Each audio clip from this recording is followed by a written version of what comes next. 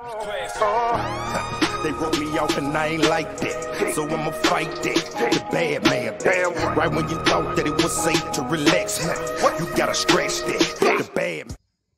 All right, man, it's the Big LAC Show. We're here with Miss Chisa Johnson, loan officer, mortgage officer. She helps people get into their first homes, their second homes, their third homes. Fifth and sixth. And investment properties as well. That's what's up. Let's start from the beginning. Well, how much time you got? All the time. Born in Shreveport, Louisiana. Mom moved here when I was, I think, about 7 years old. So I went through all of my schooling in Decatur, Georgia. So, yeah, my mom first came here to Atlanta or whatever. Family members was like, yeah, you can come. Then she gets here, and then they like, oh, nah, you can't come. So her and her children didn't have nowhere to stay, so literally had to stay in her car until somebody seen her with their children and invited her to their church, and they collected. Luckily, it was like a Wednesday night services, and so they collected enough money, and she was able to get her first apartment here in Atlanta. We stayed right there off of Fisher Road, over there by Four Seasons. So, you know, from there, like I said, grew up in Decatur, went to Columbia High School, then finished at Redan, and started working at Six Flags, and met my husband, tattoo extraordinaire artist Mario Johnson, formerly known as Needlehead Inc. So he and I, we've been together for 23 years, 24. This will be the 24th year that we've been together nonstop. So we have a daughter. She's turning 22, Kaylin. She's last year of school at Georgia State. She's she's majoring in finance. So I started my career fresh out of high school, and I thought I wanted to be in the medical field. I thought that I wanted to be in, I thought I wanted to be a nurse. I wanted to help people. That's a passion I always had, is to help people, and realize that, hey, this ain't for me. When the first person died, and I'm like, oh, they do that when they die? Oh, put me behind a desk. So I still like to be being in the medical field, but I just didn't want it to be that hands-on. So I worked my way up, became an admissions director, and that was stressful, having to keep a nursing home full when a lot of people die. And you know, people go in threes. So when that job I became jaded, and I was no longer concerned with the person dying. I'm like, damn, I gotta go find somebody else. So I knew I had to get out of that business.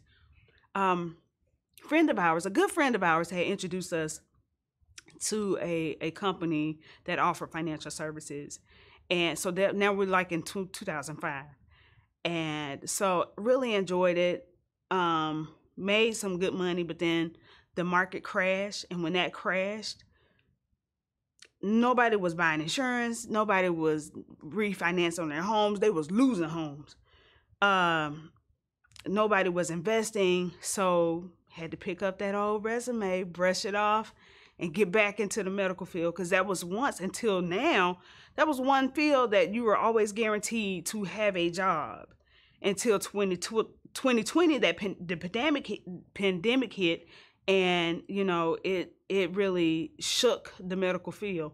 So, like I said, I was able to get promoted throughout the medical field. Like I said, I did a lot of administration work. I did a lot of patient finances. Made my way all the way up to management. with the doctor's office. And before then, I worked in management through a bigger corporation. You really didn't get to see the grand scheme of things because you're part of such a big organization. So when I went to a doctor's office, it was a smaller corporation, smaller company, tons of providers, tons of doctors and stuff like that. But I was able to see the top, and it was owned by one doctor, and he had several doctors working for him. And someone made a comment, "Oh, Dr. So-and-so, yeah, he's in granddad mode. He's not practicing." And it clicked. I'm sitting here busting my behind for his financial future and his generational wealth. Okay, the market's good right now. Let me go ahead and get back in the game. So at this point now, you need licenses and stuff like that because there's a lot of red tape, because a lot of people took advantage during the Wild Wild West, is what we call it, the Wild Wild West times. A lot of people took advantage of, people in the mortgage industry, which caused the 2007, 2008 mortgage crisis. And so, like I said, I had to get back in the game. And what intrigued me is to do this and really put my ass to the fire. Can I curse? Because I just did. Okay. Put my ass to the fire. As my husband has, a serious medical condition, and I literally had to ask for time off. And I'm like, man, I'm grown. Like, what? So I need to schedule my time that my husband's supposed to have major surgery around when you see fit for the company. Yeah, okay. Whatever. So basically, I just wanted to be able to take control of my time again and be able to be there for my husband, because what you're not going to do is make me choose between my family and my job. And so, like I said, wanted to, go ahead and get back out there and make it happen. So I'm currently a loan officer with Select Mortgage Group. It's located in McDonough, Georgia, and it is Black owned. We serve everyone, but our niche is being able to help those who wouldn't normally, or believe that they wouldn't normally be able to qualify for a mortgage. So that's from people with bankruptcies on their credit, foreclosures, self-employed people who has not filed taxes in God knows how many years, and people with some adverse challenges on their credit that a lot of times, in a lot of cases, they rule themselves out without even talking to a specialist like myself to show you and help prepare a roadmap to home ownership. So, I really enjoy it. The most rewarding part of what I do is once we are down to the wire and I tell a client, hey, guess what? We got to clear the close. Congratulations. Man, that's the most rewarding feeling, to just be able to tell someone that and just hear their reaction. Is like, oh my God, thank you, Jesus. Oh my God, that's so rewarding. I get a kick out of it every time that I tell someone that. I promise you that feeling never gets old. When I tell someone, hey, congratulations, we've got to clear the close. I'm gonna go ahead and schedule your closing. And it's, like I said, the most rewarding feeling, that it's like a roller coaster ride that you enjoy over and over and over and over and over again, So,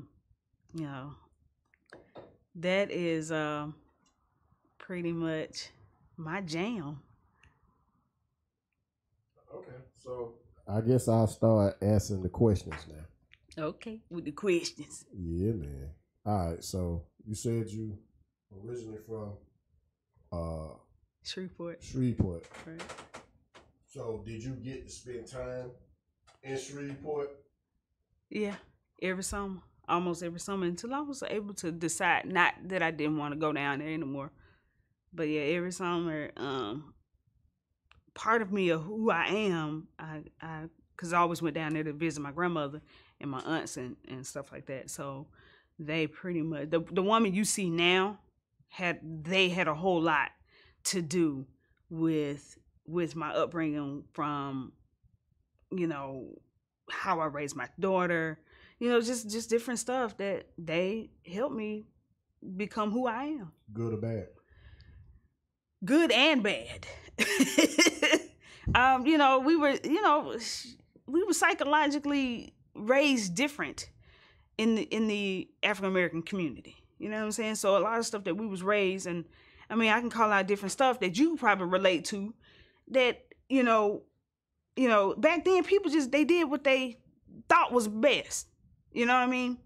Wasn't bad, wasn't good, whatever, but it we end up transferring these emotional scars or these not, or in some cases curses, like generational curses, from the way we were psychologically trained from generations and generations and generations back. You know what I mean?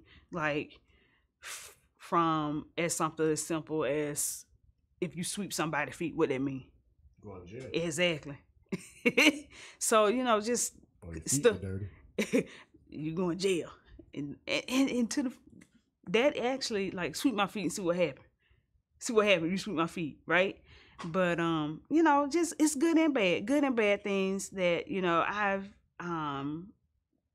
tried to correct and try my best not to do that same thing with my daughter, if that makes sense. And just want to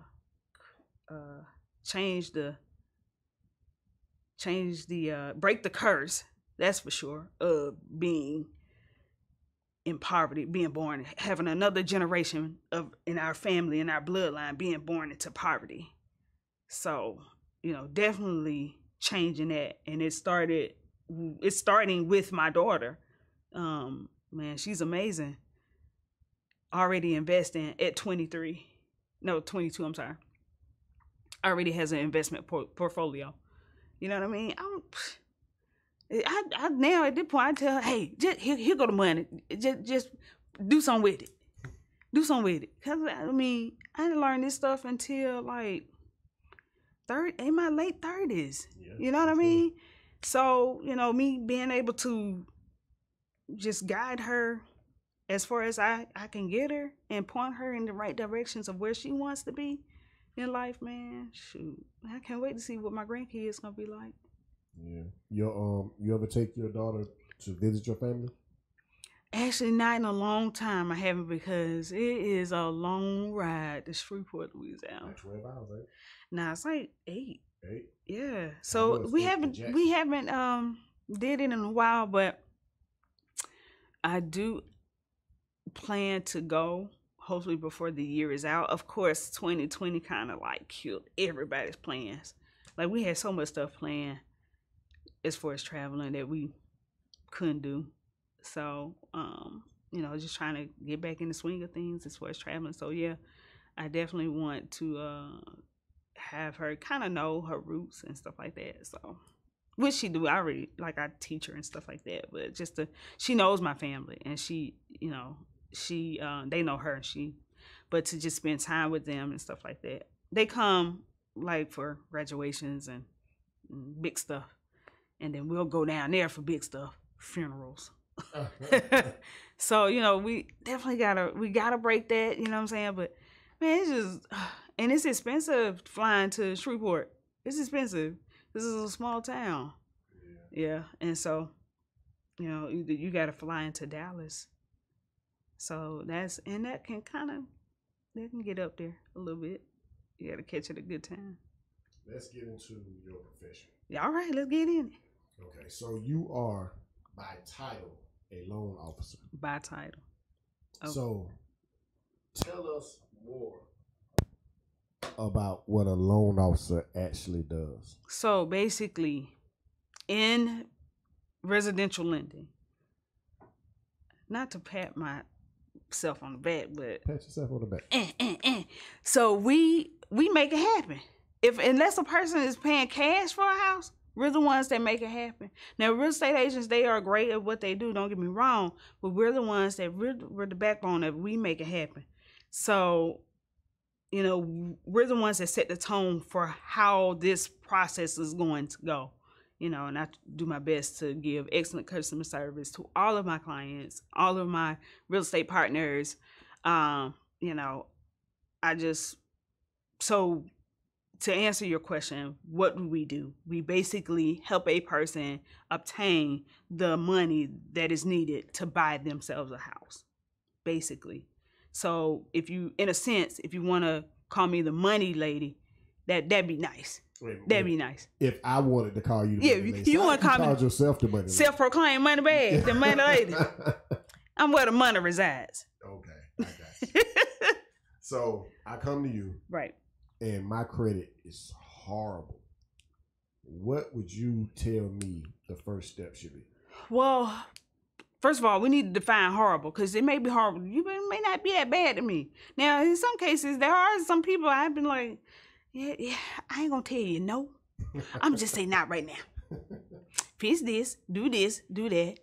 Let's check up with each other in about 6 to 8 months, see where we are, and then I, pave some more of the path for you.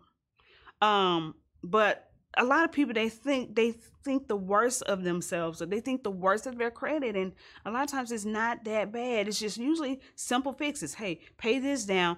I have a app that I utilize that can tell you, it tells me to tell you, do this, and then your score should go up X amount of points. Or, okay, fix this situation that's on there, and we should be ready to roll, or whatever have you. And like I said, in some cases, I got access to lenders who don't care about none of that.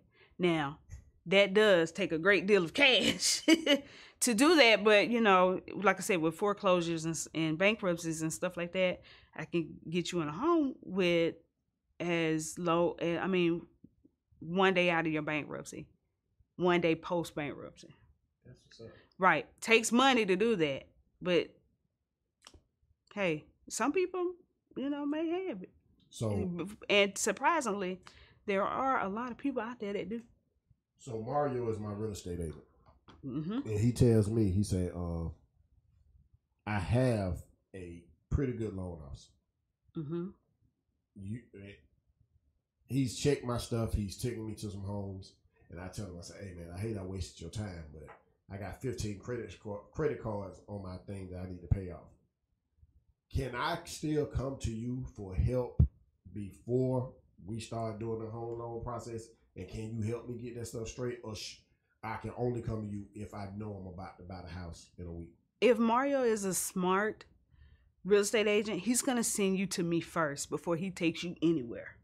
Okay. So you don't even get to look at any houses until you are what is called pre-qualified or pre-approved. So basically, I'm going to do my homework. I'm going to say, hey, apply for the loan. Okay, you're going to do the application. Once you do the application, then at that point, I'm going to run your credit, see where we are. And if it's a go, like there's not a whole lot we need to do. If it's a go, then I'm going to say, send me these documents. Because I have to verify what you're saying. I have to verify you saying your income is such and such. I have to verify, whatever you're saying, I need to be able to verify it. We got to prove it. Because not only do you have to prove to me, we also have to prove to the lender. We also have to make sure that you have the ability to repay this loan. Because in this market, you're asking someone to give you somewhere north of $250,000, so $250,000. I need to verify and make sure that you have the ability and the capacity to, be able to repay this loan. That's the key word, capacity. Right. A lot of people have the ability, but are they going to try to? Probably not. And you know what? And throughout that process, I find out very soon, will you be serious enough to take care of what you say you're gonna do, your obligations. And your credit report will tell me your character. That's what it's for. So I don't know, okay. You have apartment complexes, you have this on here. Like, you have housing events on your credit, then it kind of lets me know, like, because most people will not, like, no one wants to be homeless. You know what I mean? Like, don't nobody choose that. You know what I'm saying? Like, bump it. I'm not going to pay my rent. I'm just going to, they put me out. They put me out. No, nobody usually chooses that. So there's usually some type of misfortune that has happened, you know, whether you got sick or, you know, you got laid off. But if you have multiple housing events on your credit, then it tells me, okay, are you skipping out on your leases? Cause you know what I mean? Okay, I'm going to ask about it. And I'm going to ask tough questions about it. Like, what happened here? I can understand one. Sometimes too, if you got 4, 5, and 6, you need to get your life together before we start asking people for $250,000. You know what I mean? Get yourself together. That's funny. So have you had people that they go? Yes, sure have. Yep. That's crazy. I sure have. That is insane. Okay, so back to the bum that's skipping out on his homes. So you got somebody. What's your name? You said something? Okay. Well, you said something. So you got somebody that come to you. They got 4 housing events, as you say, on their credit, but everything else is good. Like they don't have no delinquent credit cards. They ain't got no. They don't have any. I'm sorry, let me get my grammar straight. They don't have any student loans, anything crazy. What's the next process in getting them approved? We need to address these housing events. So how do you go about doing it? Sometimes, depending on their age of those housing events, that's not a. I can't give a cookie cutter answer to that because I would really have to dive in and see the nature of those housing events. Oh, well, that's a simple answer. That's simple enough. We just got to see how much of a dirtbag you are. You all right? Yeah.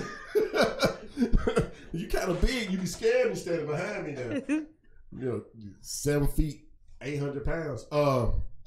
Don't do it like that. Don't do it like that. Mario been a swole dude since I met him. So I get Travis. My name is TravisWilliams.com. Mm-hmm. My real estate agent, my brother, and he say, all right, you need to go to a loan officer. And he give me these 5, 6 loan officers. Say, no, I'm going to Chisa. Chisa gonna help me out. Mm-hmm. So the house I want is in. I'm about to say somewhere ghetto. I'm about to say Riverdale. The house I want is where I live at 9 McDonough. Mm-hmm. So $275,000, 8 bedrooms, pond, all that good stuff. You must have bought it during a crash or something like that, because that's definitely not now. This is my imagination, my fantasy. Don't break down my dreams. I mean, there must have been in like 1980 something. No, with an 8 bedroom. McDonough is expensive. It's expensive.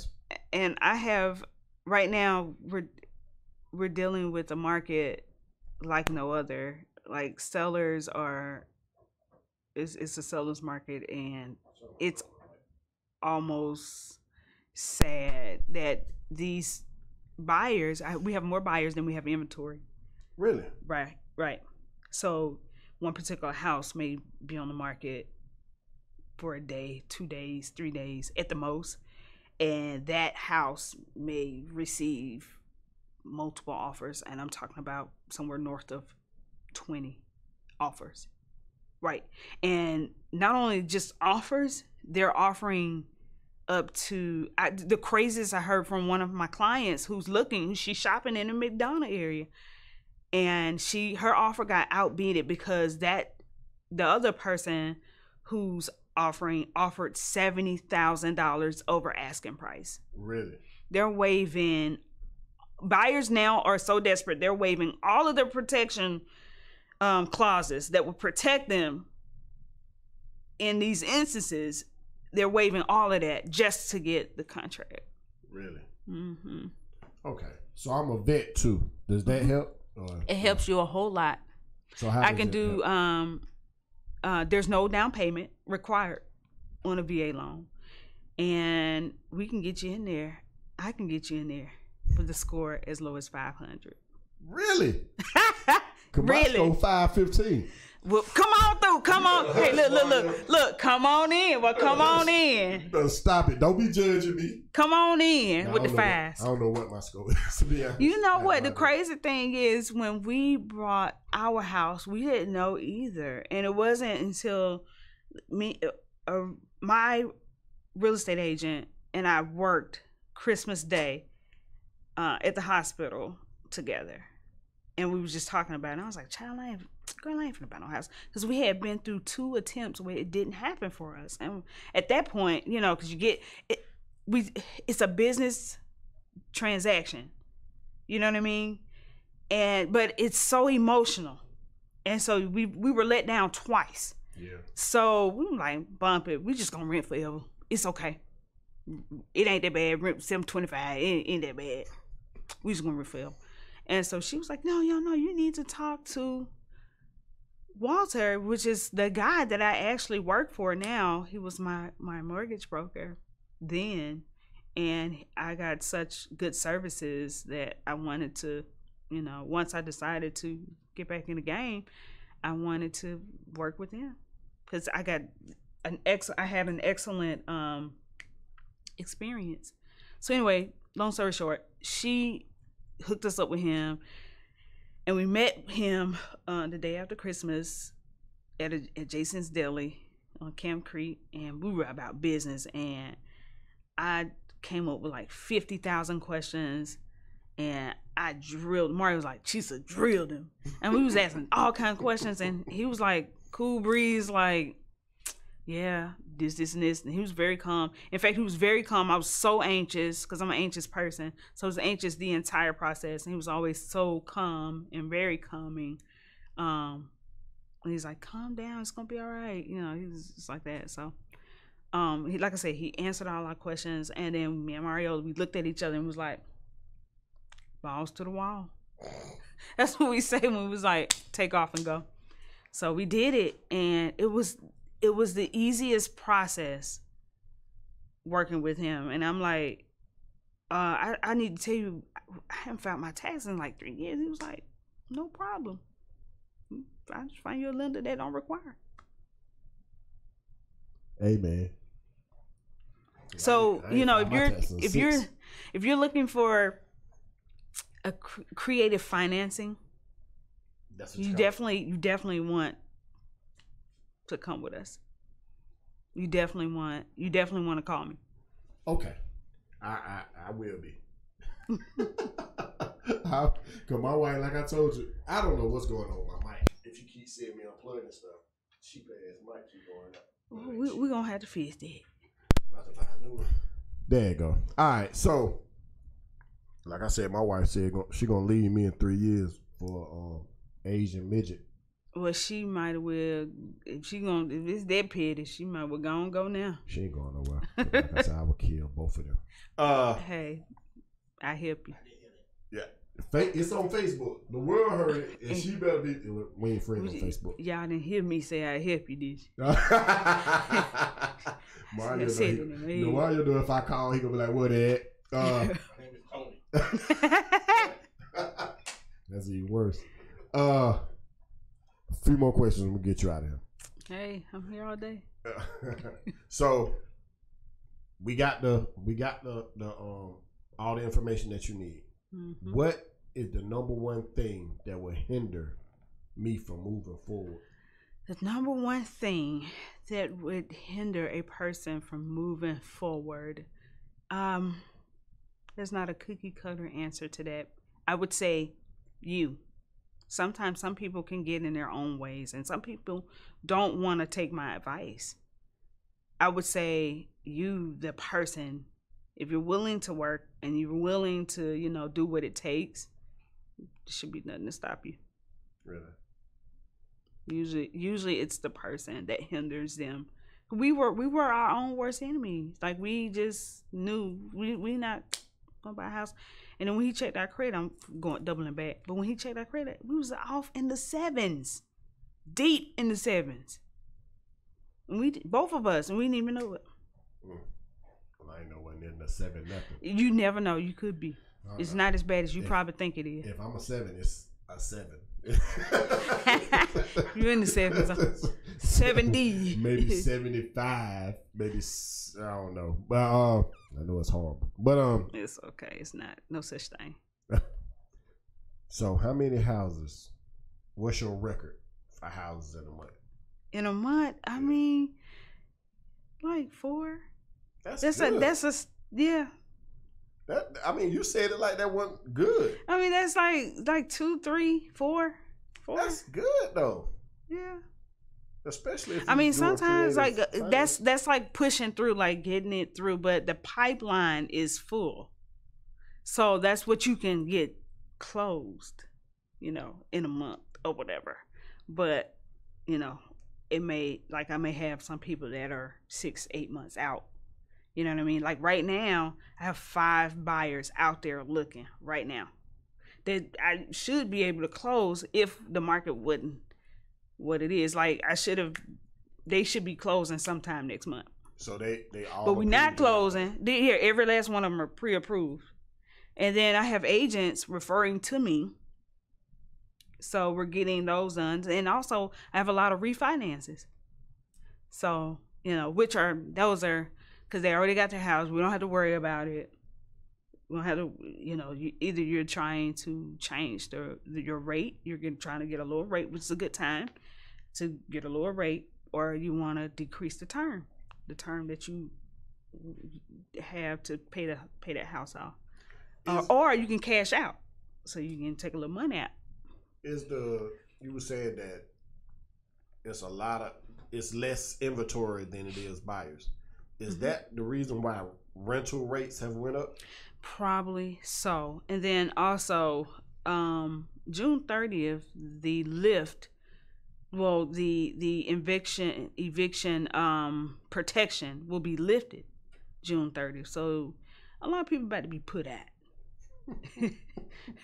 So, because they ain't paid their rent or they haven't paid their mortgage. And these people going to come back for their money. Now, I don't know if they may put you on a payment plan, but, you know, a lot of people may not be able to. They may say, okay, we'll give you, 8 months to pay it off, or 10 months, or however long they decide to give you to pay off those arrears, right?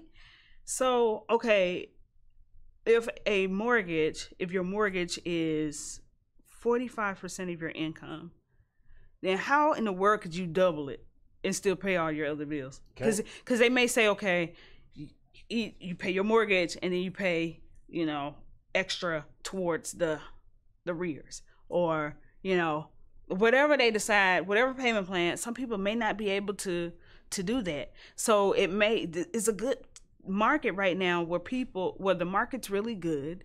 So if you wanted to sell, you could probably, make some money and still pay off those arrears. So you may have people, I don't know, because that's a real estate thing, but that may be, what some people are going to choose is to sell before, it gets bad. So we foresee like the prices of houses probably starting to come back down soon, and maybe more inventory open up.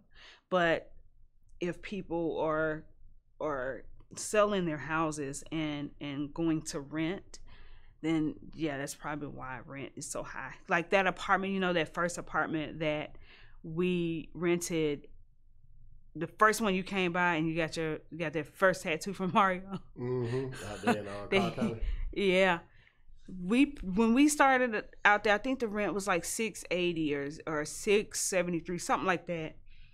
Now I called for a friend. That same place, $1950. And I'm like, where in the world? Like, I'm thinking back, like, that little bitty apartment, 1,150 square feet, $1,900. Like, that's a good $280. Like a house note. That's a house worth about $280,000. Yeah, before we moved to where we live at now, the house we were staying in McDonald, it was $1,610, and when the lease was getting ready to be up, they sent me the new lease. It had went up to $1,965. $300. Yeah, man. I told my wife, I said no, but the place we live in ain't no better. It's like $1,395. So she was like, we can't keep paying this amount of money. You gotta get me in the house before I find me a Mexican midget. So $1,300 that's about a $200,000 house. I ain't looking for that. We'll talk. She want a ranch, 3-bedroom, something small with some horses and cows in the back. So y'all want land? I don't want no land. I ain't trying to cut no grass. Well, if you have livestock, they can eat it. I'm just playing, and it's not that simple to get a residential house with livestock on it either. You can probably do like a USDA. She be thinking, huh? I don't want no horses, no pigs, because I ain't cleaning up nothing. They gonna get shot. Well, the pigs can eat the cleanup. Yeah, pigs eat anything. Yeah, they gonna be. The horses and the cows can eat the grass. They keep your lawn cut. Get you some goats too. Goats cut the grass. Everything got they're gonna get ate. So it's not good for them to be around me. I'm gonna get you out of here on this last question. Okay. Like I said, no rush. We can talk all day. I'm a talker. And then I'm gonna let you give everybody your information. Okay. So, like I said, I'm a vet. My credit good. Mm-hmm. I'm ready to get a house. What's the first step? The first step is your credit's good. We're gonna get you pre-qualified, and then you go out and start shopping. That's it. That's it. Especially if your credit good. Okay. It's credit or cash. My credit bad. What's the first stop all right. for me to do? First thing we need to do, see what's bad about it and how can we fix it? How can we rectify the situation? And then once we get you where you need to be in terms of being ready to buy a house, you go shopping. Just that simple. Give everybody your social media and all your information. I am Chisa Johnson, mortgage loan originator on Facebook. And also I am Chisa Johnson _loan_officer on Instagram. So that's a lot. But if you just put in Chisa Johnson, you'll find me. Either way. It's only 2 of us. And I'm in Georgia. And the other one's in Virginia. Yeah, that's a long way from Georgia. Exactly, it is. I thank you. No, I appreciate you, man. And we're going to get that. We got to come up with a name for the new podcast. Yes. I'll figure out something. But the best thing, because a lot of times I spend so much time on working on loans, I don't have time to check my social medias. So give me a call, 404-643-5573. That's the best way to reach me. I usually have my phone on my hip. So I'm usually with them all the time. You sure you want to give people your number? Mark, don't I answer the phone?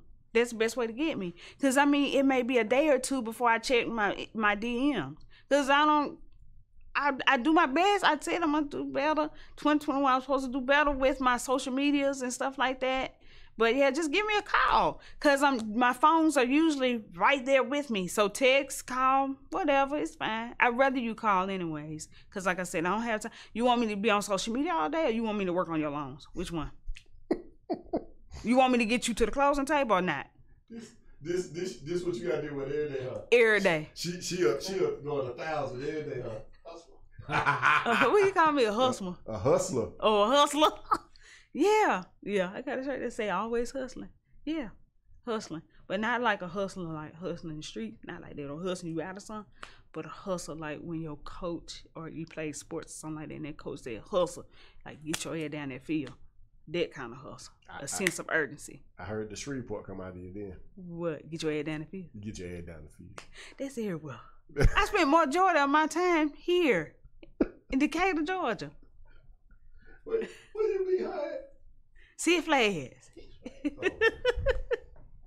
Yep, we made at Six Flags. Thank you, Chisa. Thank you. Thank you, Mario. I'm gonna fade that up out of here for Fade on. Yeah, I'm fading. They wrote me off and I ain't like that. So I'ma fight that. The bad man. Damn right when you thought that it was safe to relax. You know how to be, like I said, I can just keep talking.